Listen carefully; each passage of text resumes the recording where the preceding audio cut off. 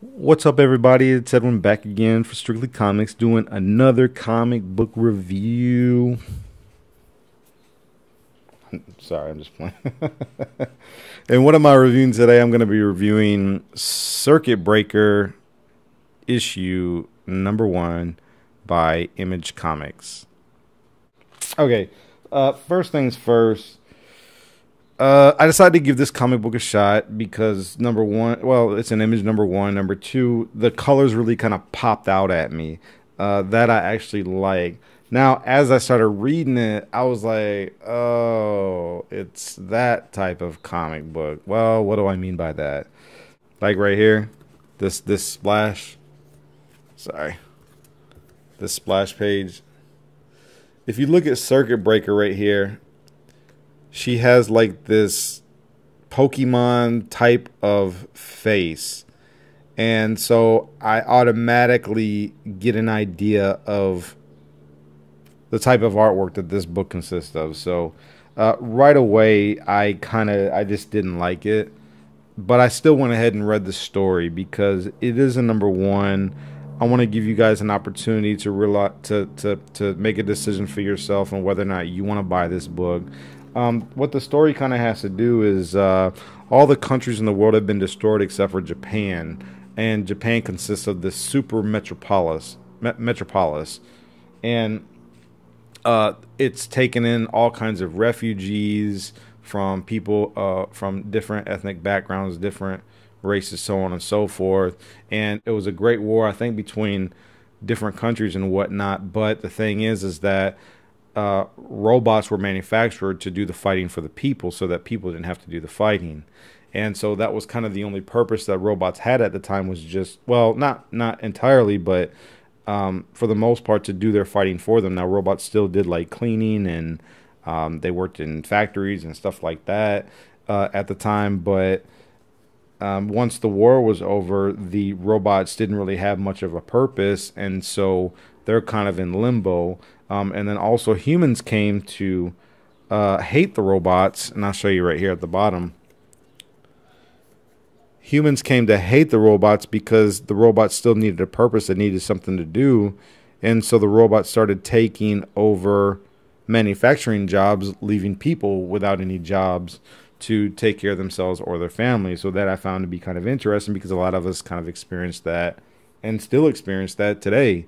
Robots taking over. I mean, if you look at the new McDonald's, they not very many pictures have been shown, but because they don't want to pay the $15 an hour minimum wage, they've built these touch screens where you can order your Mickey D's meals and stuff like that, and you swipe your card, and the order will come up from whoever is cooking or whoever's preparing the meals. And so they're going to eliminate people from taking your actual order and put these touch screens in place of other workers. So there's a lot actually to relate to this, because you can kind of see this happening, just not in this way in our reality today. In the beginning, there's this robot called Fortin Brass, the one in the panel that I showed you, this guy right here, and he's actually seeking vengeance for fighting the wars for the humans.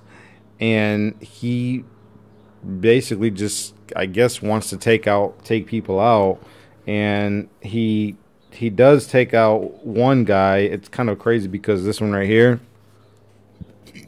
he actually has the guy in his hand, and he takes his sword and sticks it right through him. So, like, not very graphic, but you kind of get the idea of what's going on, and there's just like a lot of tension, I guess, with humans against robots and robots against humans. So, and until everybody kind of finds this purpose and what it is that they can be doing that's productive and fruitful, there's just always like this tension between the robots and the humans.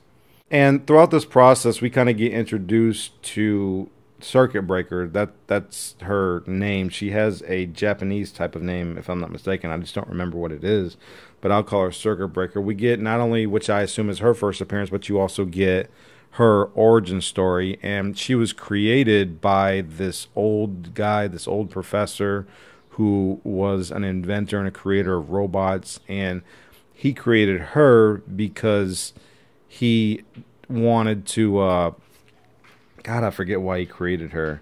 So because people didn't trust humans, the professor created her to protect the humans against other robots.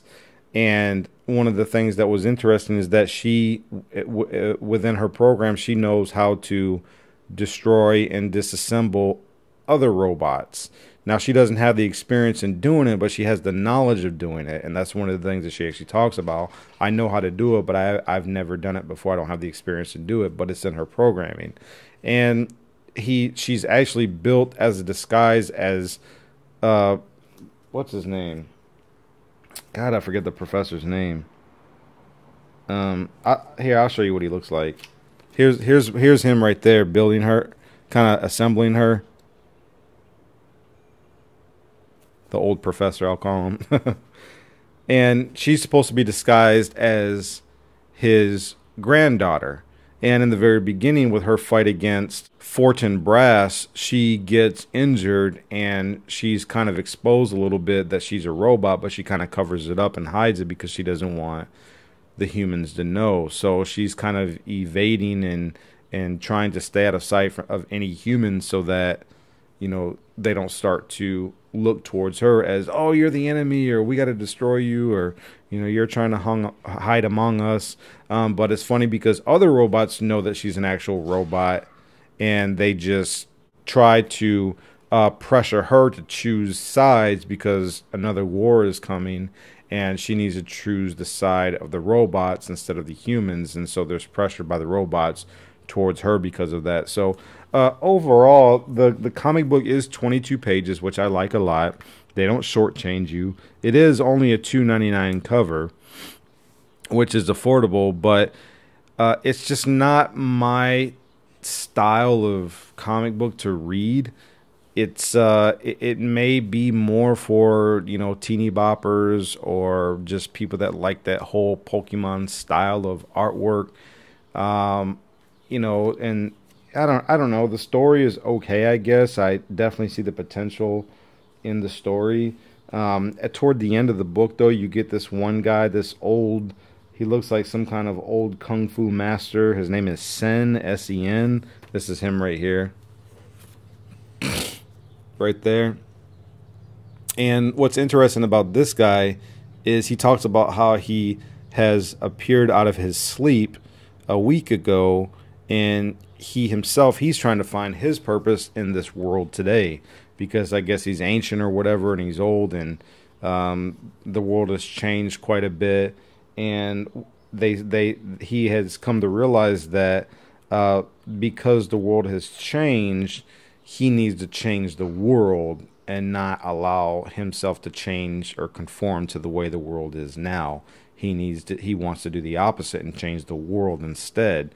Another thing that's very interesting, and of course these are all spoilers, is that this Sin is having a discussion with another robot who has the body of Fortin Brass, and the robot is trying to bring Fortin Brass to life, and Sin is able to give a demonstration of who he is and what he can do to try to form this alliance with the robot, and he ends up bringing Fortin Brass to life without the robots doing any kind of repairs or anything like that on him. And that was very interesting. So there was obviously some kind of value there with Sin and with him forming an alliance with the other robots. And it doesn't, I think their intentions of forming an alliance together is to change the world instead of them conforming to the way the world is today. So, you know, I just really had a hard time getting past the artwork. The book isn't really that bad. It's just not my style of read. Overall, I think I'll give it a solid, 4 out of 5. I'm not going to continue reading this. I just wanted to give it a shot. If anybody else has read it, you know, let me know what you think. But, you know, that's my opinion. That's my rating on this comic book, Circuit Breaker, issue number 1. So, thank you so much for watching, guys. I always appreciate it. Make sure you like, share, comment, subscribe. And as always, everybody, make sure you keep God number 1 in your life.